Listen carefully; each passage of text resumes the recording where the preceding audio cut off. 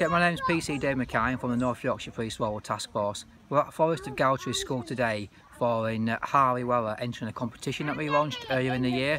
There was a number of sheep in the picture to count the number, and also a tiebreaker question as what would Bobby be if he wasn't a police tractor. In case you haven't gathered, Bobby is the name of our wonderful police tractor that we've got here.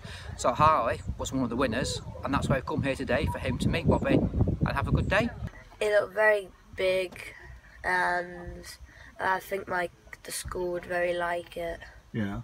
What's impressed you most about seeing it? Everything. Yeah. Anything surprised you? Anything you weren't expecting? All these buttons at the side. What do they do? I do not know. So Dave, what do you use this tractor for then? Well, we go to numerous shows and agricultural events during the course of the season, try and promote crime prevention within the farming community and also engage with our farming community.